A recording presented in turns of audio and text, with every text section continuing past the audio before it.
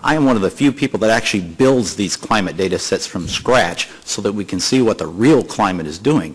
Well, I understand you may have a slide that compares the various climate models. Yes, being from Alabama, a lot of target. Would you explain that? There. So this is a target.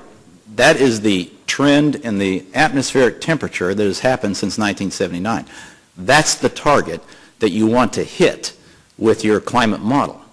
So it's like we give someone 102 bullets to shoot at that target. Okay, go to the next one. And that's what they got.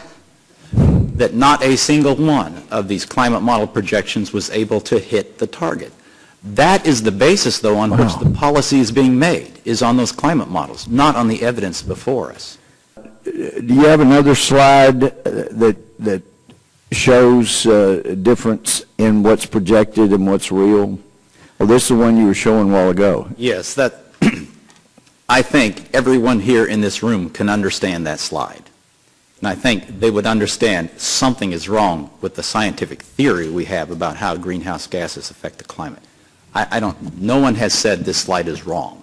It's been available for over 2 years, or over a year. It took me a long time to build it because that's downloading 102 models and so on. But that is the way I understand it. The extreme claims about climate change are based upon what those models, what that red line is showing, and not on what the real world is actually doing.